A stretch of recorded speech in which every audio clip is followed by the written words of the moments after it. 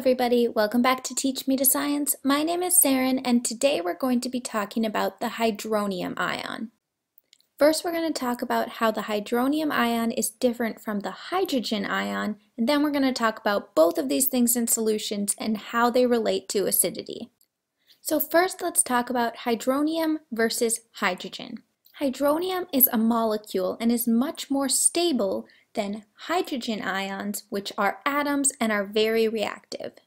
Hydrogen ions are kind of like the currency of acidic reactions. They're traded back and forth and aren't very content just to be on their own. They're more likely to be snatched up by another basic molecule. When hydrogen is dissolved in solution, it produces H+ or hydrogen ions. These ions react with water to form hydronium, which is H3O+. Now let's talk a little bit more in depth about how these two different ions behave in solutions.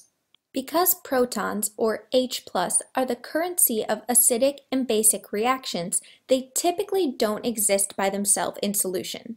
What actually exists in solution as a source of hydrogen is H3O+.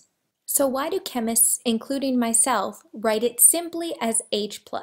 Pretty much all chemists are just lazy. If there's an easier way or a shortcut that a chemist can take, they'll 100% take it. Now, of course, there are always exceptions to the rule. I do have one professor who strictly likes to talk in terms of hydronium and never uses H+, but for the most part, chemists are lazy. All right, last but not least, let's talk about how these two different ions impact acidity. I'm going to challenge you that instead of thinking of pH as the negative log of the concentration of H+, you should think of pH as the negative log of the concentration of H3O+.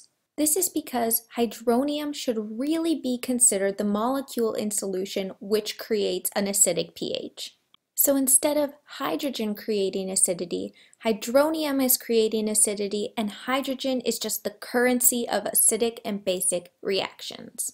Alright, that's all I have for today's video on the hydronium ion. If you could, please like this video and subscribe to my channel. I would really appreciate it. Thanks, bye!